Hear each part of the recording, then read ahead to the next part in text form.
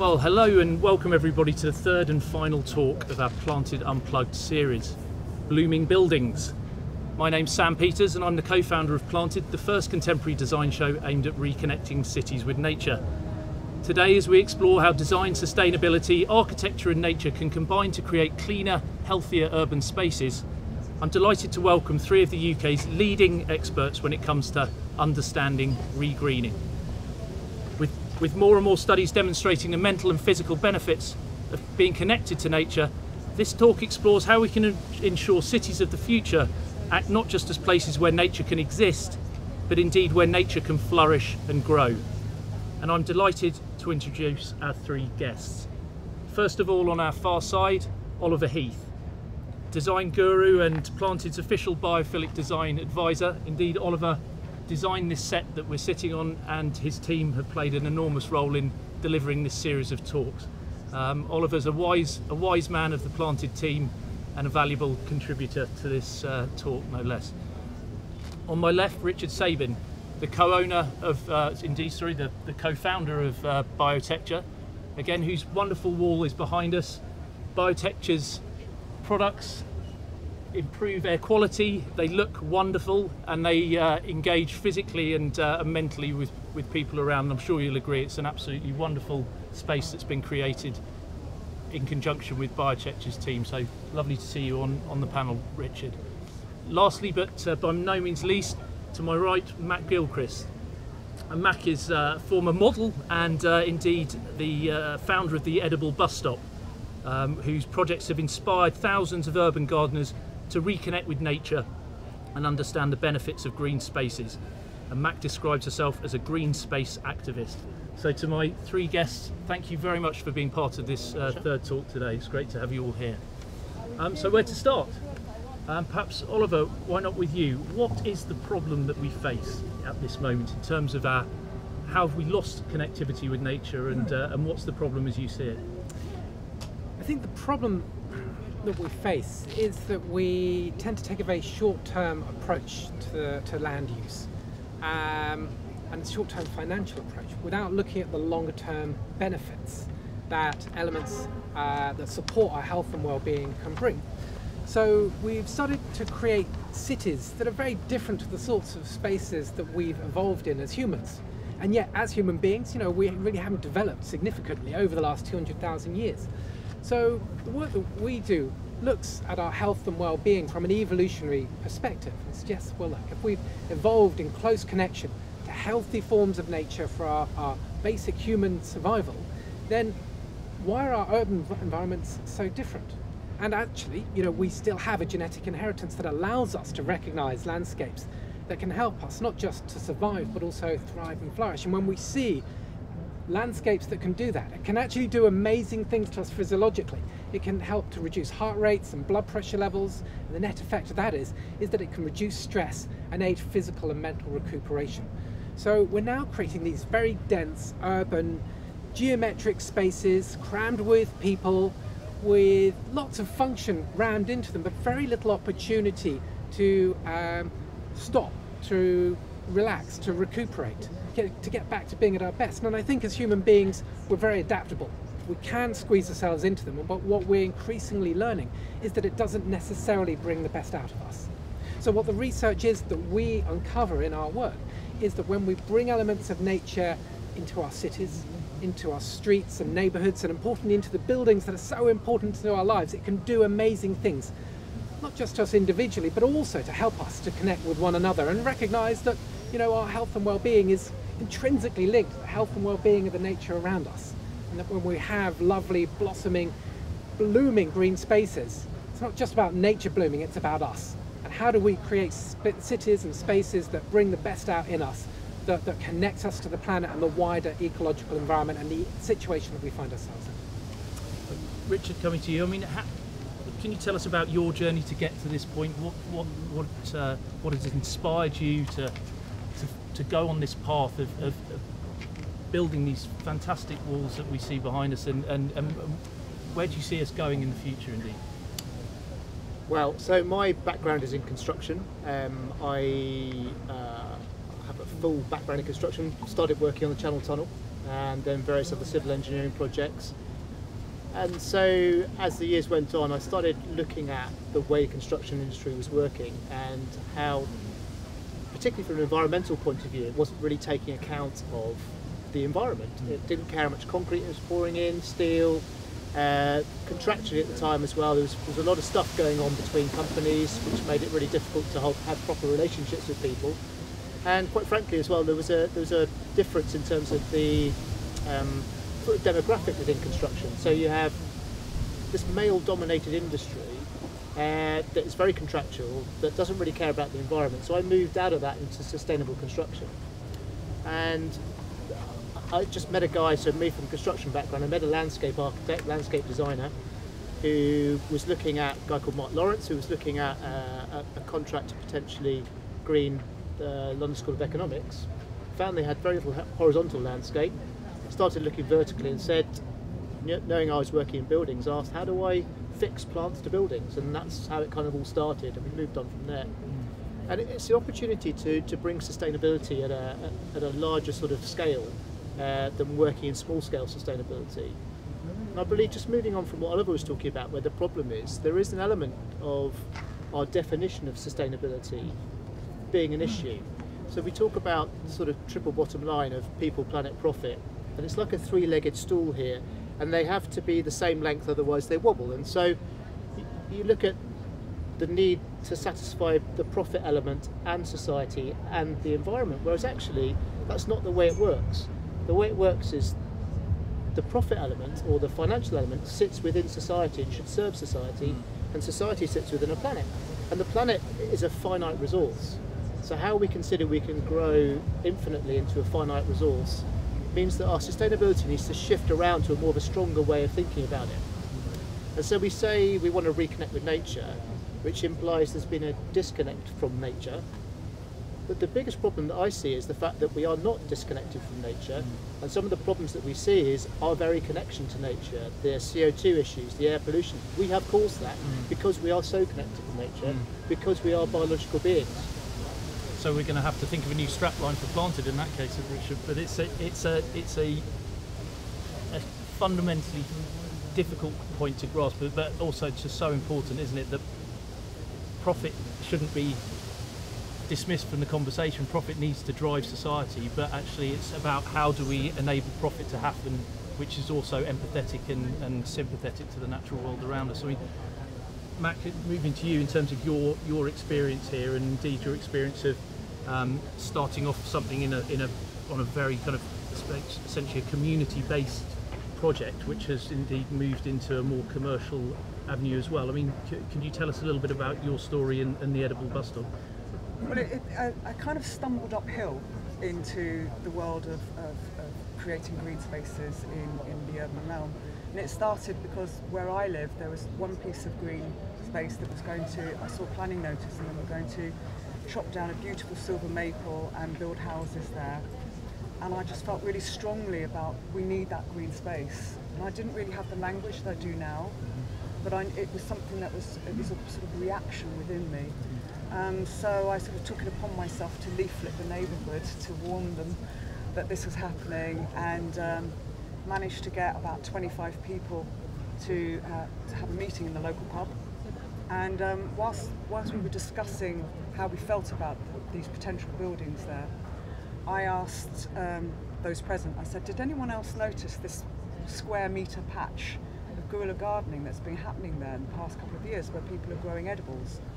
And the reply was, yes, collectively, and everyone smiled. Amazing. And it was one of those eureka moments, I describe it as, and just, well, then why don't we do this? So that's how it started. But then after a year, having partnered with a landscape architect, Will Sandy, both of us felt strongly about wanting to actually make this a permanent space. So we went about getting funding and created London's first pocket park as part of the Mayor of London's programme at that time.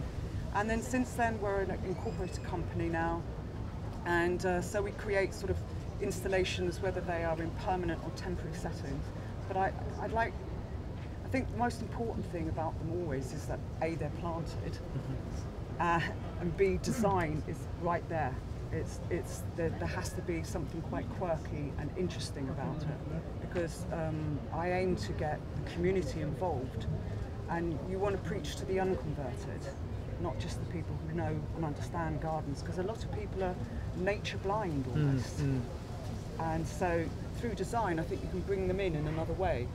That's a really interesting point. I mean, Oliver, for you, I mean, I guess, and something we've discussed within the Planted team a lot is, you know, this movement seems to be growing. There seems to be a sort of a shift back towards, as Richard said, not reconnecting necessarily with nature, but certainly recognising our role within the natural world. But just picking up on Mac's point there, I mean, how conscious do we have to be of not just speaking to other like-minded people, but how do we move forward to actually engage with people who really don't have a sense of nature or the benefits that, I mean, Mac mentioned that everyone's smiling in the pub, and in really simple terms, for me, it's just, I just feel happy when I'm around, or happier around nature. How do we go around getting that really sort of quite soft message across in a stronger term? I think fundamentally everybody has had positive experiences of nature, and you just kind of create, you know, evocative messages that takes them back to that. So, you know,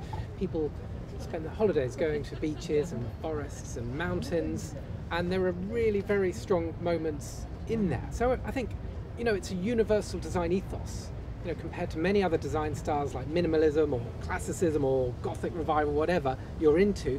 Everybody has had positive experiences of nature. So the work that we do in biophilic design is about evoking some part of that memory and bringing it into the built environment. So I don't think the problem is that, you know, it's for some people and not others. The problem is it's creating the business case and saying, you know, it's not just a sort of nice to have.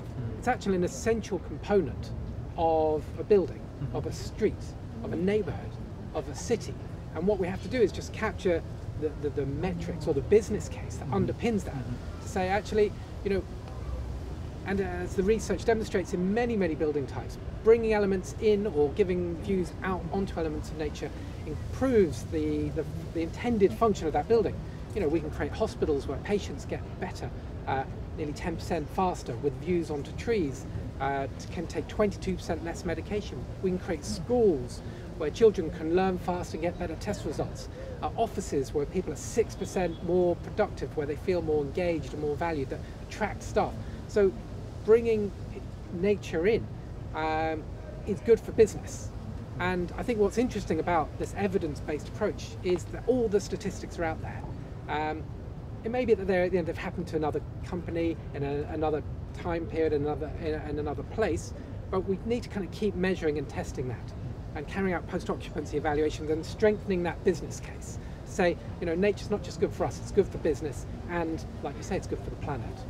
And that's a key point, isn't it, Richard, in terms of, we go back to this idea of profit, but if profit isn't a part of the driver of this, it can't really succeed, can it? And how do you, as a businessman but someone who recognises the value, go about making sure that you can be commercially successful, but also be sympathetic and empathetic? And I'm talking in terms of the structure that's behind here as well, the actual product that you're putting together. But how can you elaborate a little on that point? So I think it's interesting that we need to be looking at the return on investment that we can offer and give. And return on investment is a very business type word, but we can talk about return on investment from an environmental point of view and a social point of view, as well as from a profit point of view. And bringing nature back into cities is about, there's two things that nature does for us. One is the physical properties that it has, where it can mitigate, it can help with air quality, it can look at noise reduction, it can deal with heat issues as well, either within buildings or within urban heat island effect. The other thing it does is it enriches environments, makes us happier and healthier, and therefore more creative and productive. And study after study show multiple benefits, from air quality to productivity and creativity, through to staff well-being, staff retention. And these are a massive return on investment. And we're seeing that from a business point of view, we're starting to talk to corporations who are seeking to create communities within their workplaces, and not just workstations, but communities. And as people are starting to, and I think reconnecting with nature is a good phrase, we just have to recognise that the actions that we've done to the planet haven't been in a bubble of our own, and nature's in another bubble. We actually impact on the planet. I think it's important to recognise that there really is a business case that comes as part of what we do, but it needs for me to be an environmental and social one. So, for example, the wall we have here is fabricated from our new plant box, freestanding stackable modular units that are all made from 100% UK post-consumer waste. So they're all plastic that's been recycled. They're built to last and built to be kind of handed on if you finished using them. And they also have a social message to them as well. So we donate to a charity with every one that we put in. So we want to aim for that sort of triple bottom line in terms of what we're looking at, without it being this three-legged stool.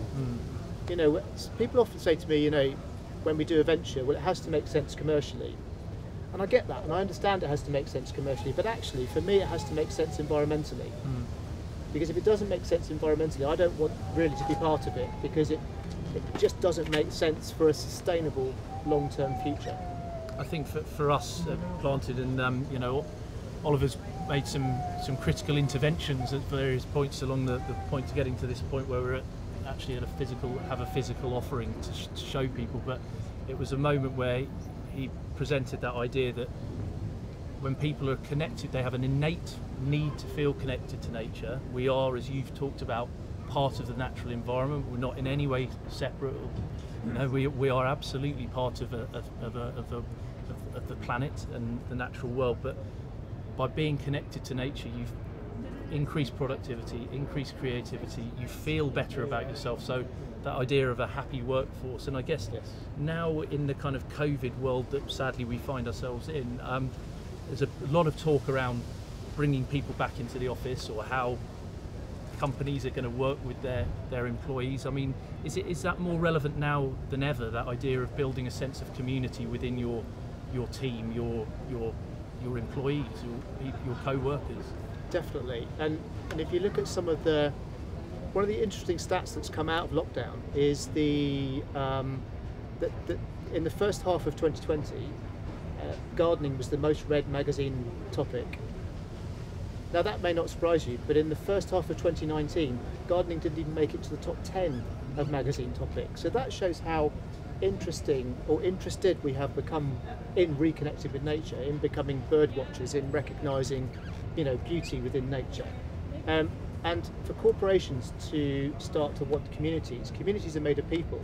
And if people want to be surrounded by nature, if people feel happier and healthier being surrounded by nature, then that is the way to engage with them, and that's the way to create spaces for them to come into that, yes, have technology in them, absolutely, but unless we're rooted in that biology as well, it's not going to be a place that people are going to feel pretty comfortable to come back into. And how about green screens, just to separate barrier between people? Something lovely to look at, and you're creating that barrier. So there are many options with biology in places. Matt, that must be exciting to hear from you. Gardening's going up the agenda. It certainly did in the Peters household, but I'm sure lots of people watching now would share that sense that. Absolutely, I think that's one of the upsides of what's happened in the pandemic, is that the focus went outwards into nature, into parks. Our parks became vital to our survival, absolutely intrinsic. So I think there's been a great awakening for people now that this is really important. People want flats with gardens now. You're not going to be able to, you know, it's much harder to rent if you don't have a garden or a balcony or some kind of outdoor space. So that's been a massive shift, I think. And one thing that will come about from this, hopefully, is this triple bottom line, is that who holds the purse strings will understand we're going to have to plant a lot more. And instead of designing spaces with planting as an afterthought, it should be right there, central to how that space is.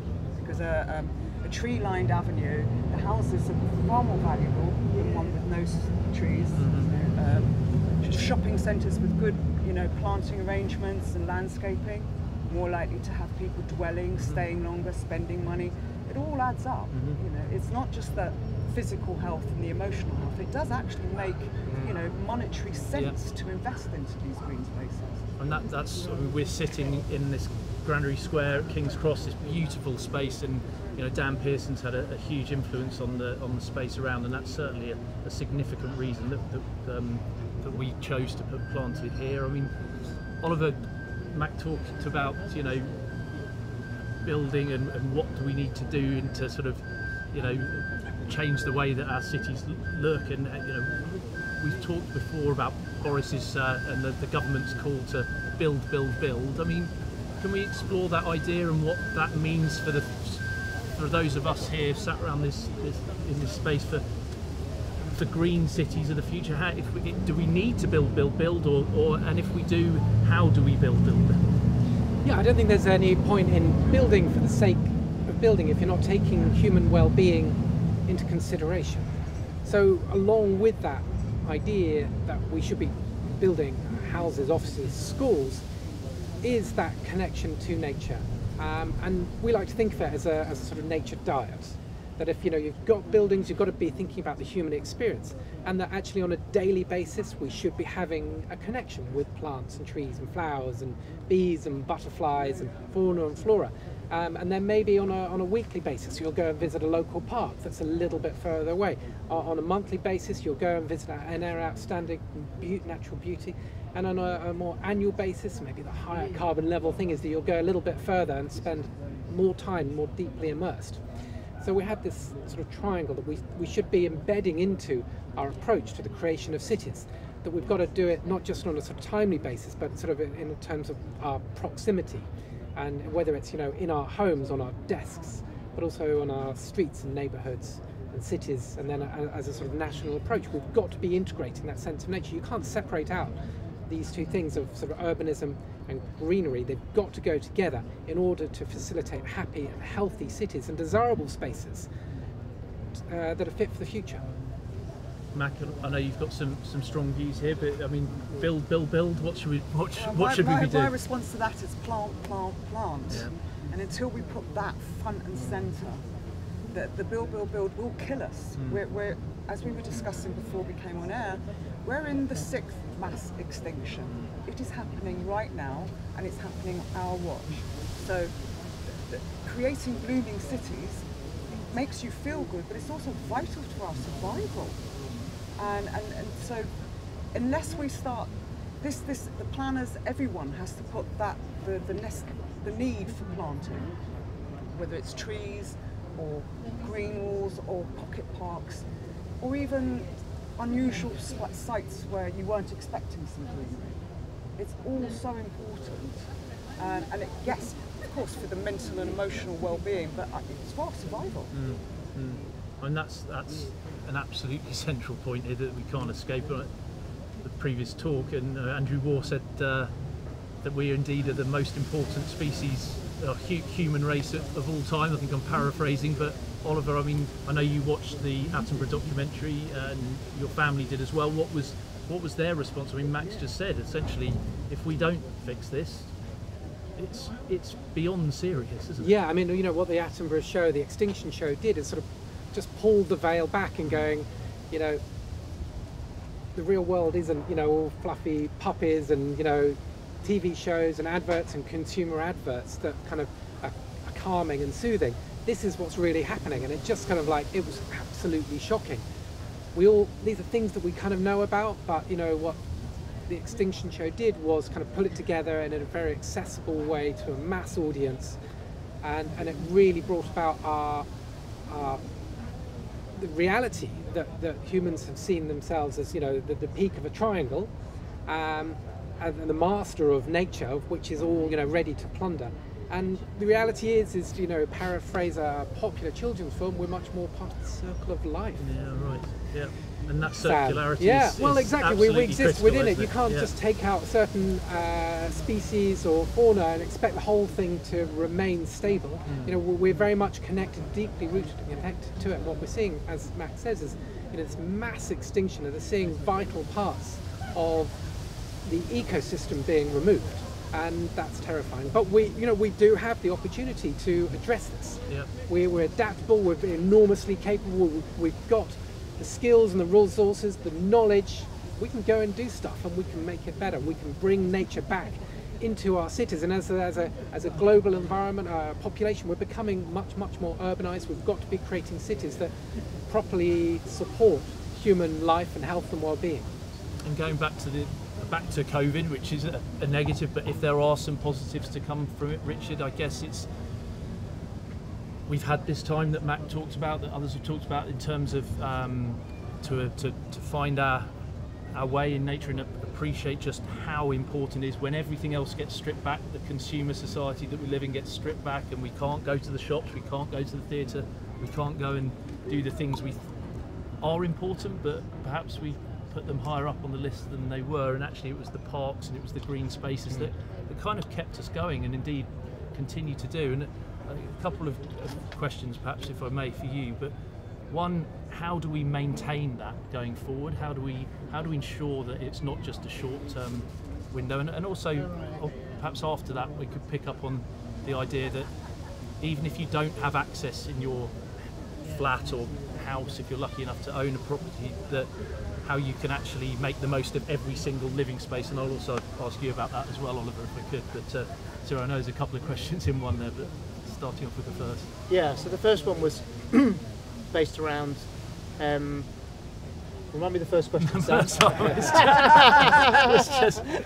was a good one. How do we maintain How do we maintain momentum in simple terms? Yeah. Great question. So I would say that what we are doing with biology and plants and nature isn't like double glazing or a conservatory. It's not a fad or a phase. Nature was around kind of before us, actually, and will be around after us. So for us to maintain momentum, I think it's vital that we do so.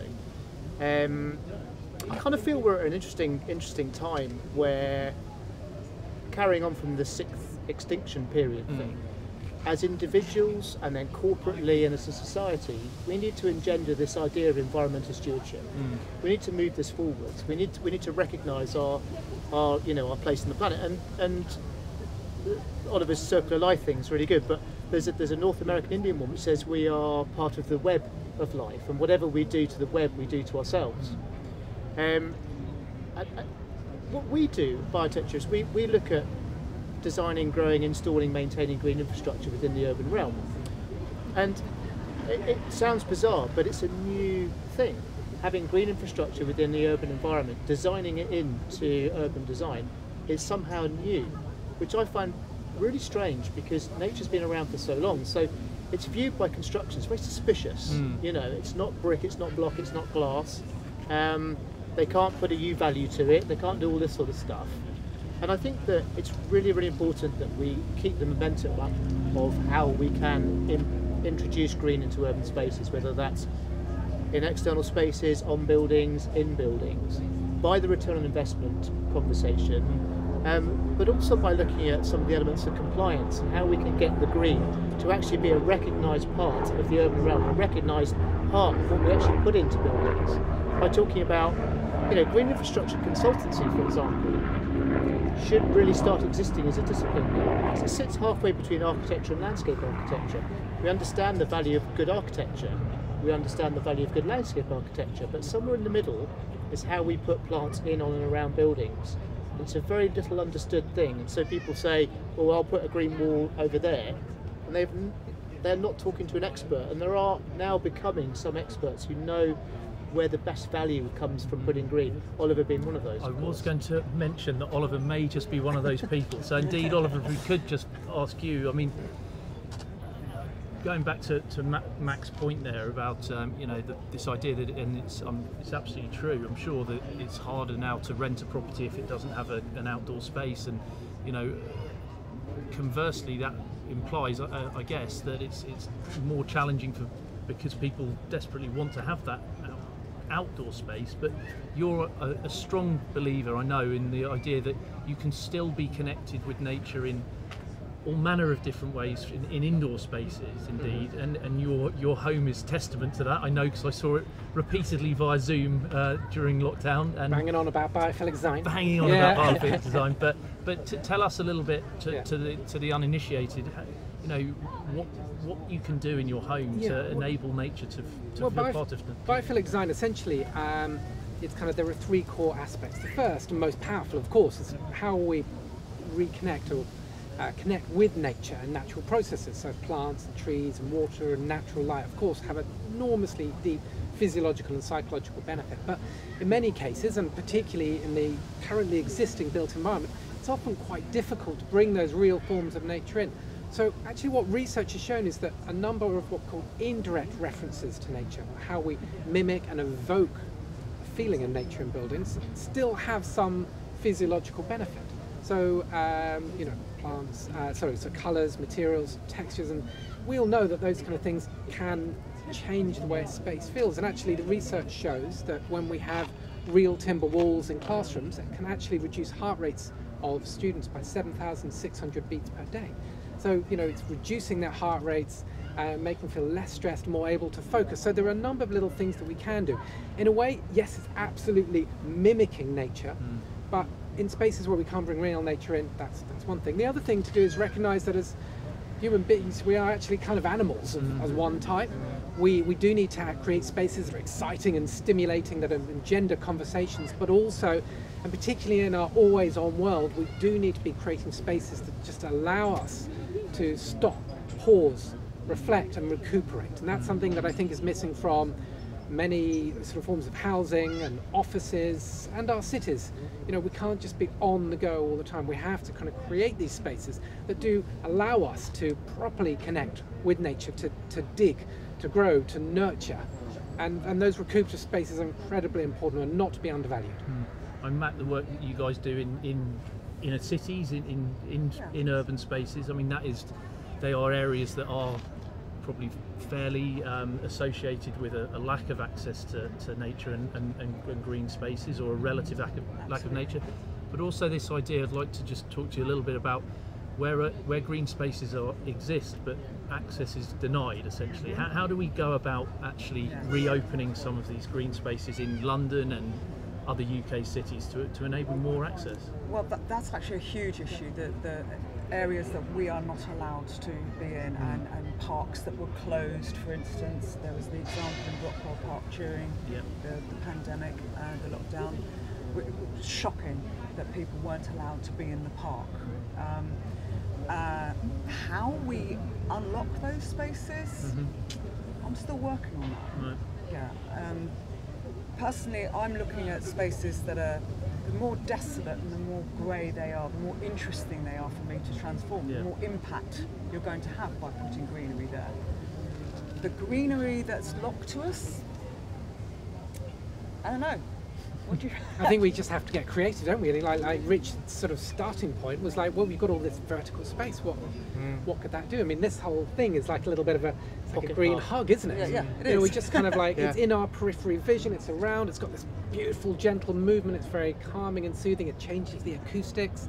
You know, this is literally placemaking, isn't it? Yeah. Without this here, this is just open to the rest of this enormous square. It creates no sense of desire, but this has created a beautiful, interesting, engaging place. So we just have to get creative, I guess, don't we? Yeah, I think that's our only choice. Going back to the idea of strong sustainability as well, there's a report commissioned by Landscape Institute on the amount of money spent on upkeep of parks.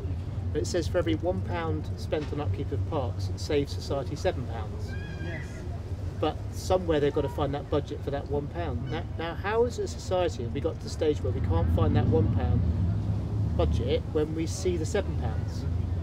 Why is there a disconnect within our economy, within our society, within how we view the value of our people and well-being, that we can't see that, hang on, there's actually a circular return on investment here. By spending £1 on this, we save on health and well-being over here, and hospital admissions and mental health issues and all that sort of stuff. I think that's a really interesting question for us as a society in terms of how do we square this off. The fact that local councils have these budgets that are straining at the bit, and a lot of the money is going towards mental health services or hospitals, all those care trusts, etc. And meanwhile, I'm battling to get a budget to create a pocket park. They are the same thing as well. Exactly. That will help save money from over there. Correct. And those dots need to be joined up. It's starting to happen. I mean, we're seeing and hearing that doctors, I think it's in Scotland, are now prescribing time spent in nature to overcome stress and anxiety. We're seeing people, doctors sort of prescribing park run as well. Time spent in communities, in nature, in cities, physical activity spent, so there's definitely a change in tide from the medical profession of recognising this value. But again, I guess, part of what Planted is unashamedly trying to educate each other, educate a wider audience, and learn all the way through as well. But I guess part of it as well is, I guess, if we're talking about a political conversation as well, recognising that it's not that new, this idea, is it? It's not this is something that's been going on for forever, going back to, I guess, Richard's one of the original points, that we're part of this planet, we're part of this system, and human beings have always looked to be part of cities and urban spaces, once cities have come about, that have an innate connection with the natural world. I just maybe sort of moving on a little, if I could, just to sort of, a kind of call to arms in a way about what we need to do. Like, I get that there's clearly opportunity here, there's vertical opportunities, there's creative opportunities to bring green spaces, but do we also have to kind of recognise that there's a big political conversation that needs to be had here, that's also being bold, and that's not being confrontational, it's about bringing people together on this journey. But we have to this has to be something that the top of our society recognise, and perhaps the commercial drivers that we've alluded to are part of that conversation. But Mac, if I could put that one to you, I mean, what are the big action points we need to make in the next 5-10 years? Because it's just got to sorry to plant put you on more. the spot, but you've got to plant more. You're right. You've got to plant well, that more. is a big part, isn't it? Planting is a revolutionary act. Yes. It is. That's why I call myself an activist. Interesting. Yeah. The politics and planting it's political. And so whether you're guerrilla gardening or whether you're getting trees onto Waterloo Bridge during Extinction Rebellion protests, they became acts of protest. So it can't be separated, I think. I feel it's sort of one and the same. So I would encourage people just to get planting. Oliver, what would you say what needs to be done going forward? What you talked about the extinction process. We know that we're the kind of generation or the people of humanity that could be on our watch that things are going horribly wrong in terms of biodiversity loss. How do we change it? We need to get more deeply connected with nature, and it can start in a very, very simple way with just a plant on your desk, or maybe a kind of row of plants by your window, or a herb garden, or something on your balcony, or maybe looking after your garden and seeing it as these are the kind of little motivators to engender larger actions, and recognizing that actually it does give you pleasure, and that actually gives you pleasure, it also gives the people around you. Maybe it's your boss, maybe it's the people who you work with. But see that as a kind of an expanding opportunity of recognising the need to kind of bring nature in, not just to your desktop, your balcony, your garden, but to look after the nature in your park and your local area of outstanding natural beauty, and realise that scale, and recognise that we do need to be more deeply connected, but also responsible for nature, because our health and well-being is intrinsically connected to it. If nature survives, we survive. If it doesn't, that is it. So we've got to look after it, appreciate it, love it, and it will look after us. That idea of nurturing is really important. It's about caring, isn't it? And that's something we shouldn't be ashamed to talk about. It's something we should be really proud of. I think the communities that have responded so well to COVID are the ones that have looked out for each other. And we also talked, Richard, about that idea of businesses and organisations building communities. I mean, you guys, Biotecture, were a big part of the White Nightingale Excel project, weren't you? The Nightingale Hospital. And how much of that social conscious drove your decision to participate and donate so much product to that project? Well, that all came about because 2 weeks after lockdown, when it felt like the whole business was going to fall off the edge of a cliff and we had no work and we're going to, fold as a company after 13 years within 4 weeks of lockdown, which didn't come to pass, of course. We wanted to do something, and I was called up by Mace, who were looking at the Nightingale Hospital and doing some stuff for the nurses in the scrub station out there, and they put some porta cabins out, which is where the nurses would come to collect their scrubs for the day and then go and do their day's work inside the Nightingale Hospital and then come back at the end of the day. And it was a bunch of porta cabins on a steel metal deck, and it just looked like some sort of a Second World War camp or something like this. And they asked us what we could do, and we had a bit of time on our hands, and so we thought, do you know what, forget business for a little bit, we'll go and do something interesting instead. And so we got together with a bunch of local businesses. I got Patrick Collins, who's a Chelsea garden designer, to help me design the space, and we looked at that, and we got local suppliers providing all sorts of stuff. We put up 75 square metres of green wall. We had, it was AstroTurf, so it was plastic, but it was covering the steel surface, so that went down, some benches and some tables. And we worked it over 3 days, but the actual installation on site was only 1 day.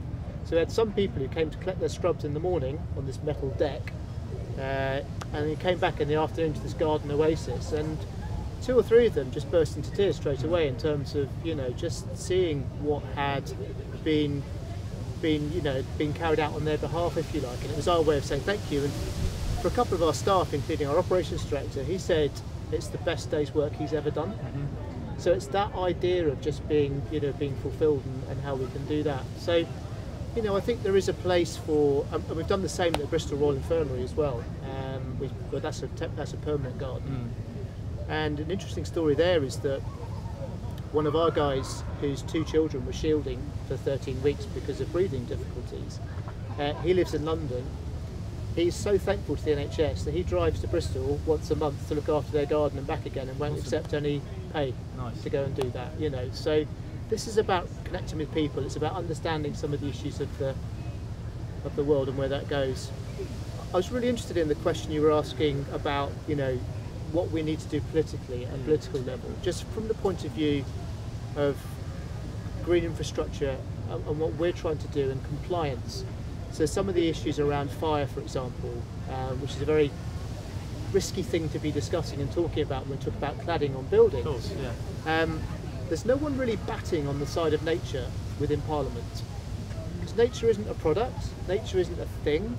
So you have the Concrete Society spending tens of thousands of pounds lobbying Parliament, saying every building should be concrete only. You have the Timber Society doing various bits. You have the Window Society. No one is talking about the natural world. And so we have a project in Greenwich, for example, that one side of government, the planning authority, said we have to put a big green wall on this here, and building control turned around and said you can't do a big green wall because of the potential fire risk. No one's batting on behalf of nature. And I think one of the things we need to do politically, and this is why this is a great move forwards, this planted thing, because we need to give nature a voice, and we need to be lobbying for nature. You can't patent nature, and that's why you can't. That's why we can't have a Concrete Society around it, or a Nature Society that has enough clout and voice to do that. So it needs an upswelling. It needs a growing revolution of sort of people to come up, and people like Matt to just get people to grow and grow and grow and plant and plant and plant. Yeah.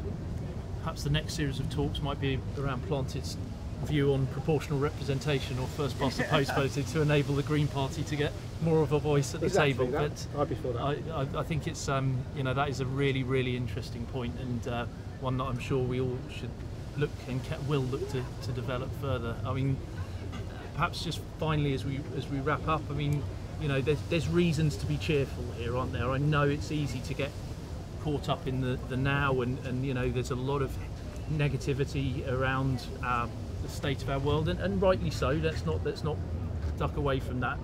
But there's clearly enough people around who care. It's just about engagement. But if I could just ask you each for one final point, perhaps starting with you, Oliver. Just why should we be optimistic? What is there to be optimistic about? And yeah, just that.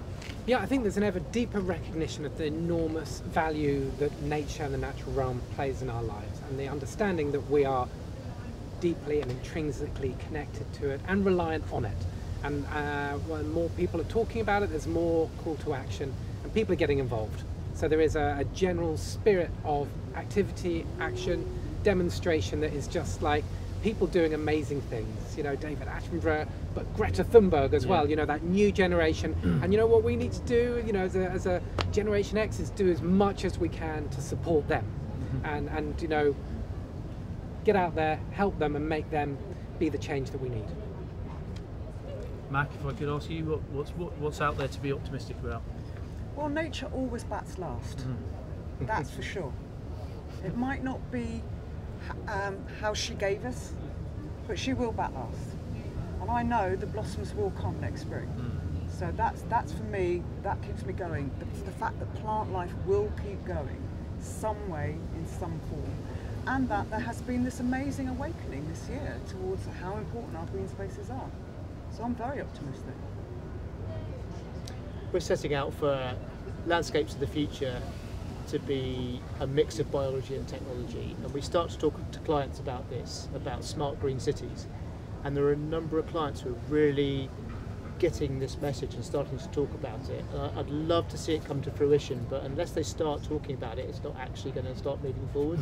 So I am encouraged by a number of clients that we're talking to who are starting to seek this idea of more holistic landscapes, and that's what we need to do. So yeah, that's fantastic points to end on from all of you. I mean, from my point of view, my reason to be optimistic is certainly just in the last few days alone, certainly over the last few months and years, but if anything, just the fact that we've been able to bring you guys together, and also the fantastic roster of speakers, Oliver, that you've put together over the last few days has, well, a lot, and it's come about in the last few days, and it's happened, you know, today really with the filming. But it's, you know, there are so many people that we've met who are coming together, and there will be more and more, I've no doubt, in due course. And as we look to put our own physical event on next May, in a bigger scale than we've been able to put on this week, you know, I've got absolute confidence that people are just going to come on board here, and that's a big reason to be optimistic for us. And yeah, I think let's go forth, let's keep the conversation going, and you know, I'm hugely grateful to all of you for joining us today, and indeed all the work that you've put in putting this whole Planted Unplugged Talks program together, and your team as well, Oliver. So a big thank you to Oliver Heath Design for sure. But to everyone today, you know, it just leaves it for me to wrap things up for Planted on Earth. That was Blooming Buildings. And we will be back again in the future, back next May 2021. We're looking forward. This has been the first Planted Unearthed and the first Planted iteration. Thanks so much to the whole Planted team who've been part of this production process. It's been a lot of fun and will continue to be so, no doubt, as we move forward in the future. But I'd also like to thank our partners, Biotecture, for this fantastic structure that they've put up behind us. I think we're going to be great partners together in the future. To Richard and all your team, thank you very much for everything you've done. To Vestra, the fantastic furniture that's been around. It was no surprise to me yesterday that Dezeen, another partner of ours, actually said it's the #1 furniture product in terms of their sustainability credentials. Vestra come right out at the top, so I'm delighted to have been that we've been able to partner with them during this whole production process. So thank you to Vestra, to Equinox Kombucha, to our official hand sanitizers Bramley. It's one of the most beautiful smelling products I've ever known, so please go out and buy some Bramley, and it's extremely high alcohol content as well, so it kills all the nasty bugs. To Anglepoise, to Stormboard, who built this fantastic recycled and recyclable circular product behind us. This will be coming with us when we pack everything up on Sunday, and will be available for you all to look and observe and admire in Planted shows to come in the future. Again, to all our guests here, to everyone who's been part of the Planted Unplugged series, thank you, and especially to Oliver and his team. My name's Sam Peters, and this has been Planted Unplugged.